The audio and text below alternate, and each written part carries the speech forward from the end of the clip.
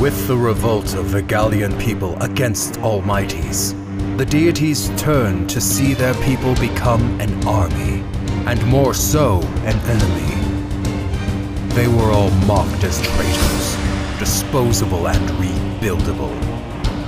It's not like they haven't built before, so they can build again. Their lives are supposedly immortal.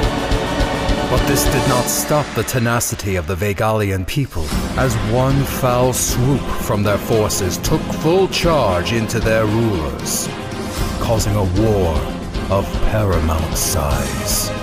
People willing to sacrifice their own kind for battle, for revolution, for a brand new resurrection. Each colony, Crimson, Velveta, Trojan Magnus, Philippices, to name a few, did not speak as much volume as the battlefield that beheld. The deities were cornered, distracted enough for Tyrant and Fate to make their most daring mission of all come to life. They stormed towards the castle doors, and make their way through as they locked tightly. There was but one thing Tyrant had not bargained on, however. It was one debacle being capable of entering the Iris's tomb. It was another to retrieve it. They had no resource and no means to conquer their mission. That is until Lady Fate reveals yet another deceptive and masterful contingency she concocted. Underneath her veil, she uncovers the sacred Vegalian Bible, one thought to have been burned along with the castle.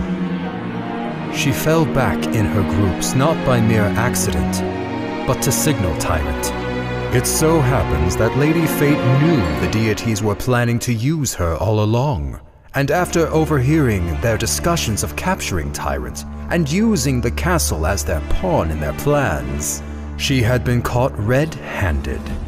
Instead of punishing her on the spot, they used her to take down Tyrant, who they believed could still not be trusted, and the castle all in one. And so she had retrieved the Bible all for herself long ago, by manipulating the guards with her bestowed new privilege given by the Mad Emperors to protect it from sight.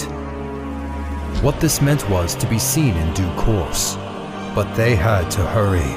The deities were outnumbered by Vegala Infinity's citizens.